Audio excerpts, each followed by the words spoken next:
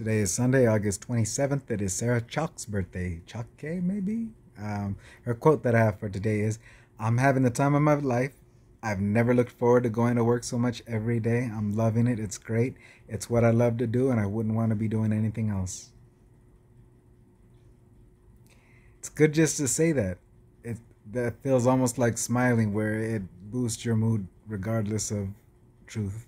But yeah, always good to love what you do. I hope for everybody to get there one day to love what they're doing and